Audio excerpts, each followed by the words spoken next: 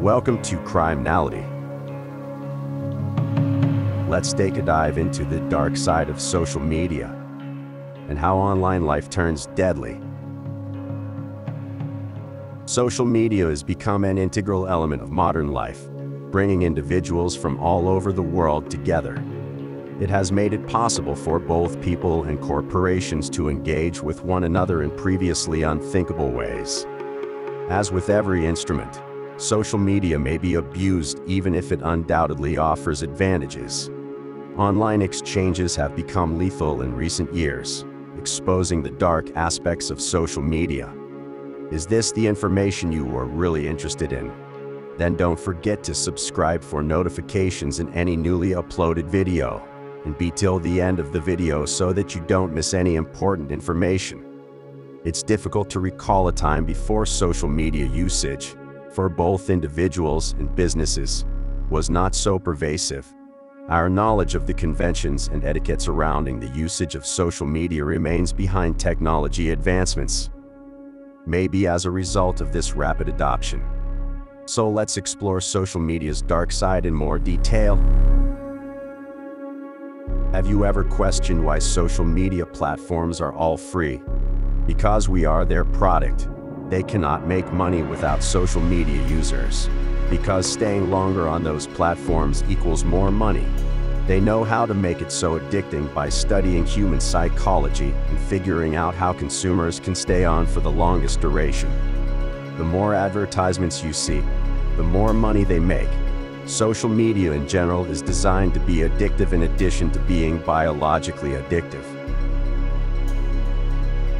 You can get hooked and stay on longer thanks to the like button reactions, scrolling notifications, tagging comment sections, articles, and posting, to name just a few of the many features they create. We don't always see the same things. The interesting thing is that when we use all of those platforms, all of our actions are being tracked. And what you see is based on the information that has been recorded about our prior behavior. So they may use your want to see certain things to their advantage and get you to stay longer. Naturally, the more content you find interesting and the more videos or articles you see, the longer you will be able to stay. Could lead to addiction. For them, this translates into extra income. But there's more.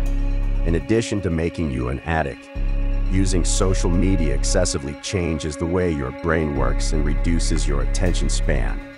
Lack critical thinking.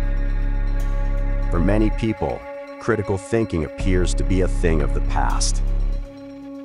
It is simpler to dismiss, minimize, and make another person awful or wrong rather than trying to understand them because differences are too intimidating to work through.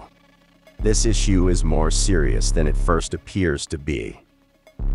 Recent circumstances have shown us how misinformed beliefs and ignorance may result in violence and the disintegration of society due to the spread of misinformation and political manipulation. Addiction. Social media not only causes addiction, but it also changes the way your brain works and shortens your attention span. The same kind of chemical reaction is triggered by good interactions like someone loving your photo, pleasant comments, notifications, and so on, according to neuroscientists. Your brain releases the feel-good hormone dopamine when you scroll, get likes or comments, or even just while you're merely scrolling. A key component of the brain's reward system is the hormone and neurotransmitter dopamine.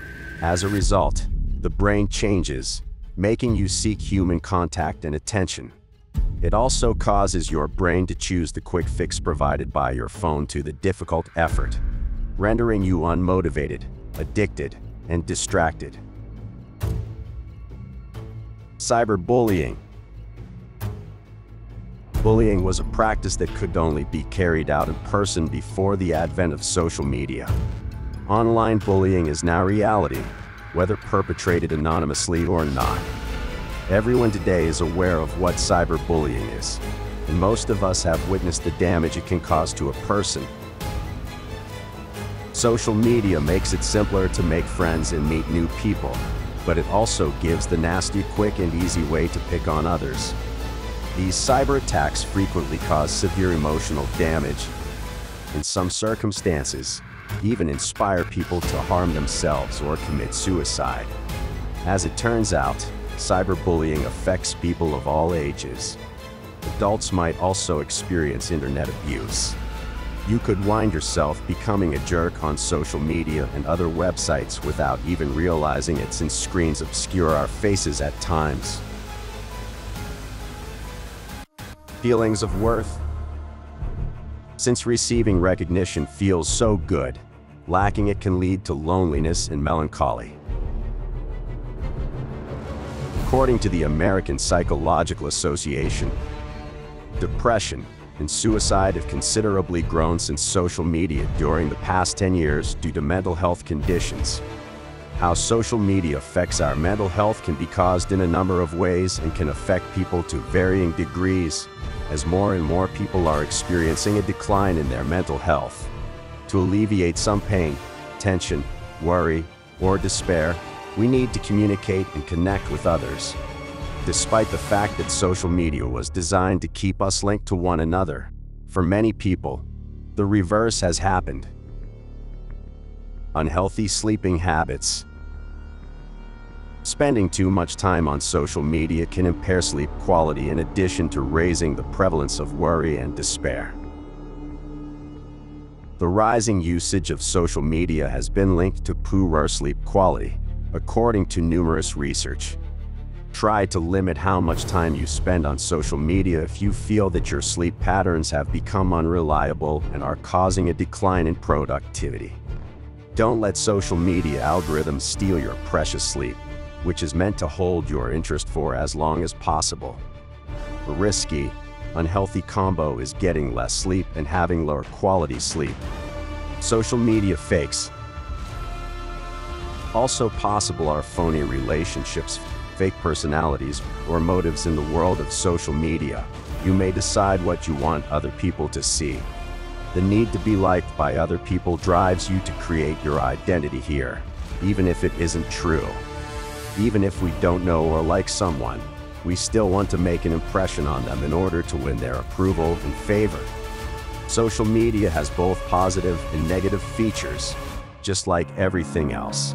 We have talked about some of the drawbacks that social media might have for certain people, but you have to decide if it will be more beneficial or detrimental to you personally.